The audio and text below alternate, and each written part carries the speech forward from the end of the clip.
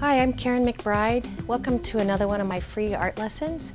And today I would like to show you a fearless way to color mix, because I found a lot of people really don't know where to start when they begin color mixing. And most people have learned in school the basics, yellow, red makes orange and that sort of thing, but they don't really know where to take it beyond that. And I have made a chart here, and I'm just going to mix some of these with my finger, and I would encourage you at home to put out maybe some neutral colors and maybe some of your favorite colors. And really the only way to get completely at home with color mixing is just to start mixing colors and see what happens. And so, for instance, I just mixed raw sienna with a cobalt blue, and this is the color it comes up with. And when I'm at home, I'll make little charts like this, and I'll mix all kinds of colors together, and then I keep them, and I can always refer back to them.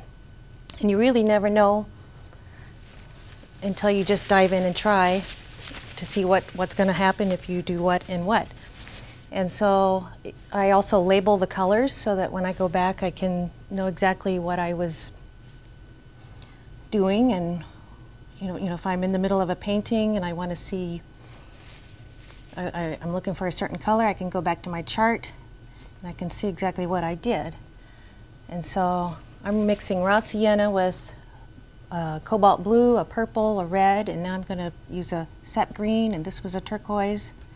I'm just doing it with my finger. I don't need to get a brush messy. Just wipe my finger off each time.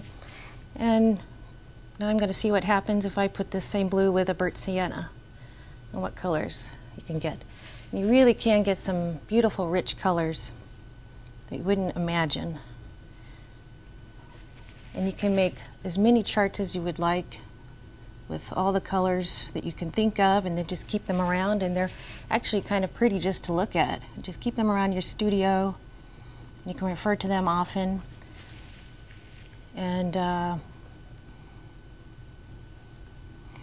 you can see all the different variations just with some of these neutral colors that I've used. Now this is going to be a warm gray, and I'm going to mix it with the same colors. And you see how different it can be. But I probably wouldn't have been able to imagine some of this. I just had to go in and do it and see what happens. So a lot of people wait to try and color mix when they're right in the middle of a painting, and then they get frozen. They don't know whether to put that color in or not. And what's going to happen if I put that color in to my painting? Is it going to get ruined? And then they stop and they quit painting, or they feel like they can't paint. So anyway, as you can see, look at these beautiful rich colors. And I'm just using basic raw sienna, burnt sienna. Here's sort of a warm gray. This is a warm taupe. And I've just picked some of my favorite colors, and you can see how different it is.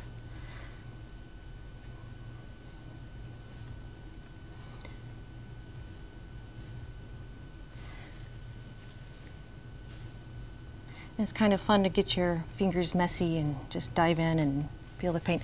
Also, I would recommend that you do this with different brands too, because every brand is going to have a slightly different cobalt blue or a slightly different alizarin crimson. And so if you're really picky, you might want to do one for every different color line you use. So you can see it's really not that hard to do color mixing, and you just need to dive in and just do it. And it can be fun. Just think of it as an adventure. Look at all those beautiful colors.